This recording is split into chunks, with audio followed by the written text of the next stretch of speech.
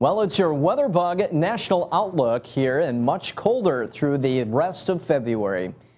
Probably not what you wanted to hear, right? Yeah, especially after a mild end to last week. Nice to see some milder weather back in here, but Old Man Winter has arrived again. Some fast-moving clippers rolling through.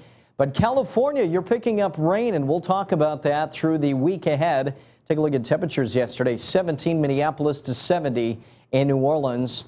And our Mardi Gras continues. Fat Tuesday already next Tuesday into March. 84 in Miami. We had some showers and storms yesterday that delayed the Daytona 500. High temperatures from normal today, though, anywhere from, say, 10 to 30 degrees below average. So again, there is that colder air. Take a look at how cold it was to the far north. Some of the pinks there in the upper Mississippi Valley and the Midwest, sub-zero. And then you factor in the wind, and it feels colder than the actual air temperature. Chicago, the AM wind chill down to 0 and teens, even into the Central Plains. So that Arctic air is pushing the storm track down to the south. Kind of seeing some light snow drift in from the northwest, but watching some heavier rain that'll be developing here from Texas into the lower Mississippi Valley and the Gulf Coast states over the next several days here. But again, that'll be anywhere from maybe an inch to an inch and a half with some thunderstorms. Really keeping an eye on this western area. And the early term through AM Tuesday, snowfall amounts in the highest elevations 8 to 18 inches.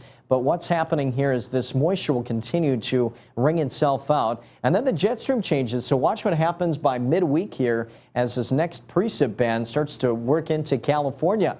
And we're going to have several waves of precip. The first one through Wednesday, the next one through the end of the week. The ultimate result then will be several inches of precip in California. So although this won't get rid of the drought, we are going to see a big improvement. So that is great news.